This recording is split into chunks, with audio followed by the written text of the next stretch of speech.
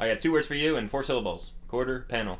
So let's get started. On a serious note, yes, we are going to be wrapping the quarter panel eventually. I'm going to do the best job possible, considering I do have some damage on the quarter panel from me hitting it, thanks to me falling over on my Harley. I'll put a little card up above, so check that out if you want.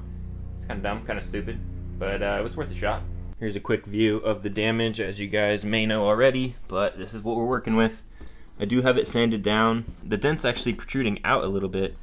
There's some high spots, so can't really Bondo it. I really don't want to Bondo it. I just want to move on, so I won't. I'm not going to. I'm not going to Bondo this. Just out of curiosity, I went and slapped on a piece of scrap vinyl here, and it looks like a fat air bubble, just because that's where the fender actually protrudes out. Didn't really think it was going to look good, but I didn't really think it was going to look that bad. What do? Gotta hammer that in a little bit? I'm realizing that my vinyl is actually taking off a little bit of my paint. You can see some flakes in there. And what do? What do I do? So I actually sacrificed a bigger piece of spare vinyl here, just to give me a better idea what it will actually look like. Again, it's just gonna be one of those things, every time I see it, every time I walk by it, I'm just gonna be like, oh man, should have fixed that, but I didn't. Ripperino. Well, you guys aren't gonna believe this, but I actually started doing the DIY type of fix. Got myself a good old hammer, and I got myself a punch, a little blue punch. Something you do not use for dent removal or for dent pushing in. But as you can see, obviously the dent's still there, but the bulging area where it was coming out, you can clearly see that I did push it in a little bit. There was just a high spot over here, so I got lucky and got it punched back in. But the bad news is I think I am gonna have to spray or something. Add a coat of primer on here because my main coat is just flaking away with this adhesive. And I'm afraid when I go to reposition this huge piece of vinyl for the quarter panel that it's not gonna stick back again because it's gonna be picking up all this paint chipping off. So yeah, that's some bad news because that means I can't really get too far on this. But you guys know the procedure. It's gonna be the same as I did on my front fender. And for this area up here, I'll put a card up above in the video and you guys can check it out. I've showed this little process many times. Same old like I've been doing, so I'm gonna probably have to do this for this whole area. Sure is a lot of work for a damaged fender in the end product, but it is what it is, so let's keep on pushing. Who am I kidding? My car's not even gonna be in any car shows in its life, so I mean, why am I tripping on this? I really don't know, but I am, and it's gonna bother me, so I'm gonna do something about it. So let's do it. Start up for me, one more time. Huffing and puffing, but you just couldn't do it, could you? Okay, fine, I understand. Been neglected for far too long. Well, that was a fail. I was gonna start my car up to be sure that the battery wasn't gonna go dead. And it's dead. I waited too long. Dead battery, stranded, unwrapped Subaru. What more can you ask for? Okay, we're all done masking up the area that we're gonna paint and Bondo. I sanded down this area a bit more to bare metal. That way the Bondo can adhere like it should.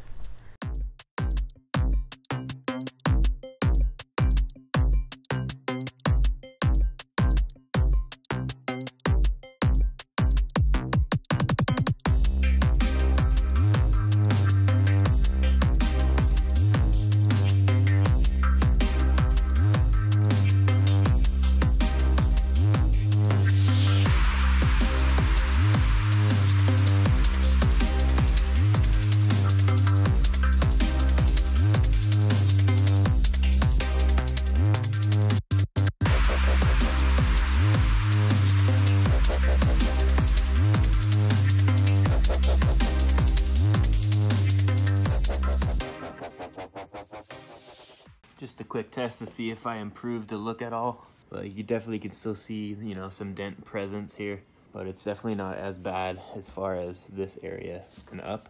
I just wanted to get rid of the big old dent right here, and the rest of it, I'm gonna have to live with it.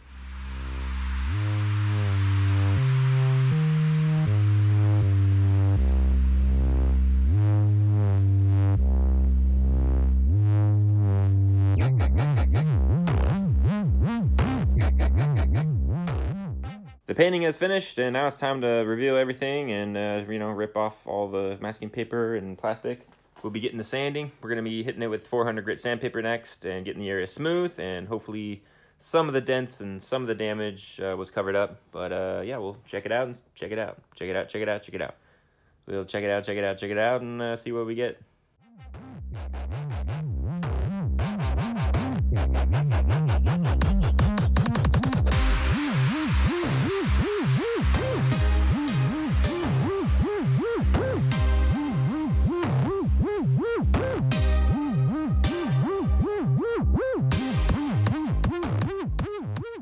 Came out looking pretty good. Not really. I mean, it feels pretty good. But there are obvious dents, as you guys can see. But it is slightly better than if I didn't do anything at all. So I'm happy about that. And I'm glad that I actually tried to do it. Maybe I made it look better. I made it look a tad better, let's just say that. But it definitely is not perfect. And this wrap isn't perfect either. So hey, I guess I'll accept that. It's time to move on. Let's get the tail light out. Expose these edges around here where we're going to be tucking into. And then I'm going to figure out how to get the bumper off, at least unclipped. That way I can tuck into there. My mud flap has to go. I believe my tire has to come off in order for me to get the mud flap off. But yeah, we got a list of things to do. We got to remove this inside liner in order to get to the bolts to remove our taillight. One clip, peel it back, expose your nasty wiring that you did, or I did. I did a sweet JDM taillight mod. Check out the video up above. Looks like there's 4 8mm nuts holding on your taillight. Undo your clip and your taillight should pop out. Here it is, taillight's out. Here's a look on the other side. So we're gonna clean up all this in here. Okay, I'm exposing some clips for this back bumper. Shouldn't take much to get it off.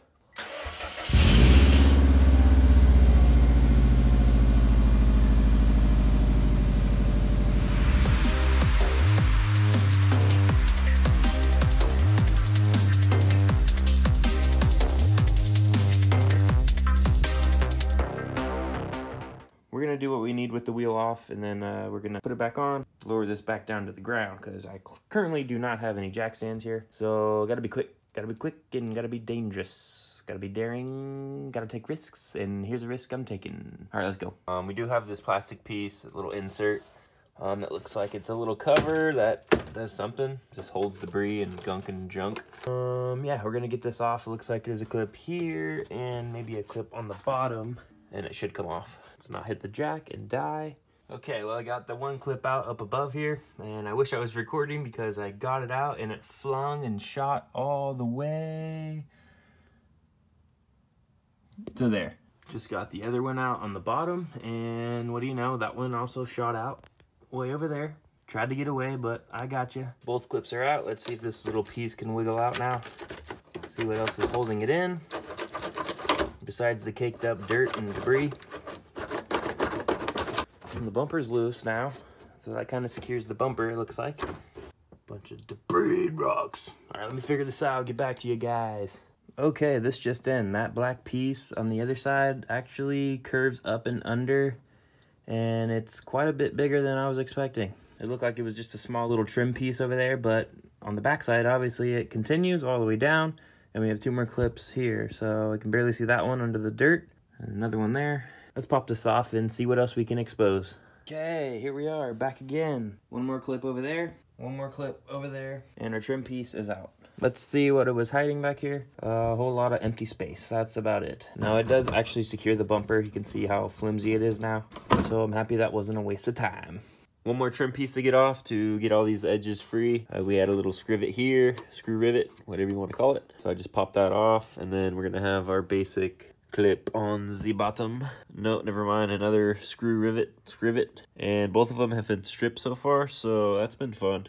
Again, this may be a waste of time because I could probably just go like this, tuck the vinyl in, no problem, but I'm going above and beyond.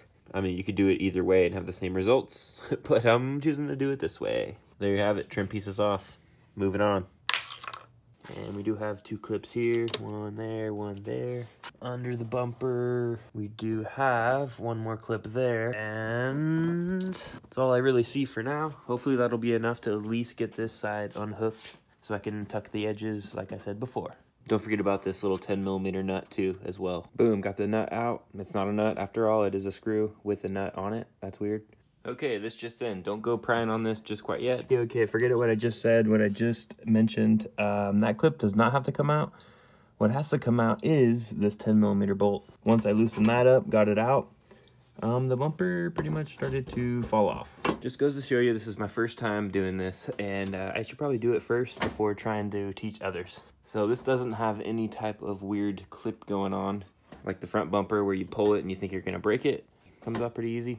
Again, we're just gonna pop off where this seam is here. We're not gonna take the whole bumper off right now, because I'm really just targeting the quarter panel, as you guys know. I'll try not to crack the other half of the bumper. All the edges are exposed. Now it's time to clean, and clean some more.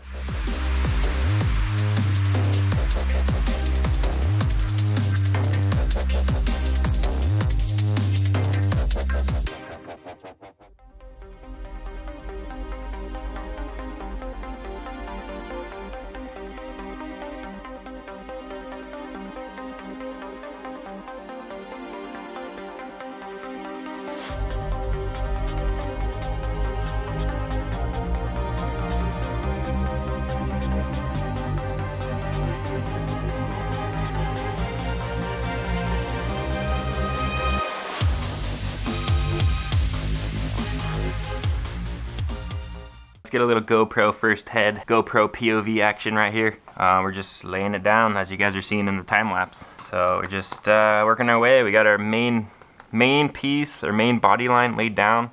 I just glassed it along the whole area, this way first, that way, and then I'm working my way down towards this area.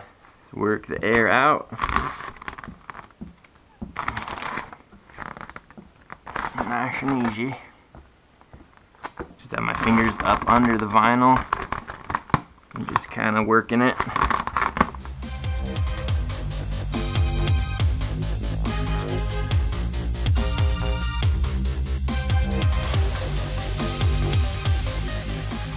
All right. I'd say the hard part is over for this quarter panel.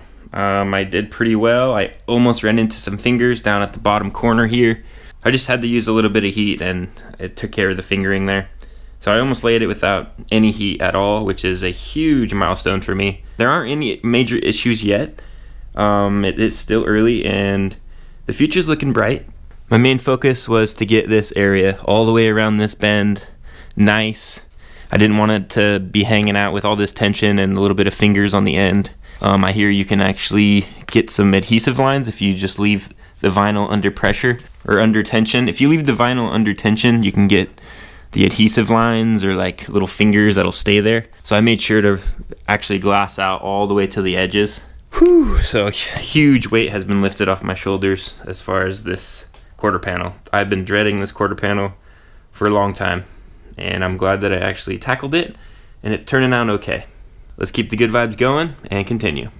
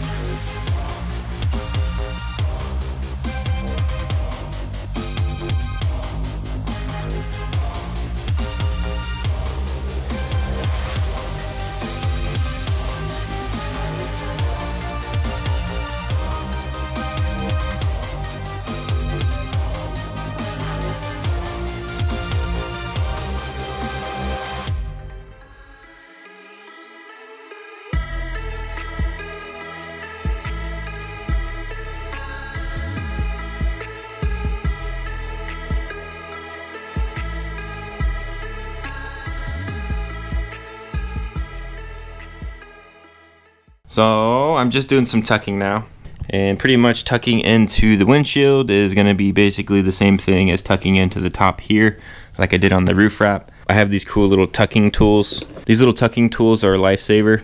It really allows you to get deep in there, spread it open a little bit, and then you go in with the credit card or one of these instruments, and you just kind of tuck it in there and move right along. You can check out my roof wrap video, and I'll show you how I did it here.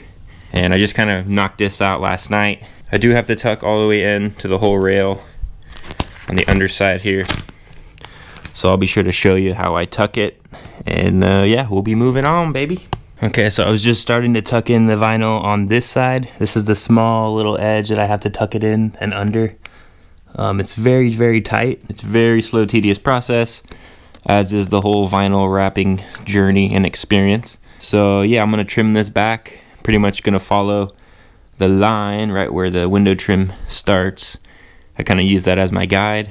Take note of the technique I am using. It's probably not the best, but it is working. So I'm gonna continue to use it.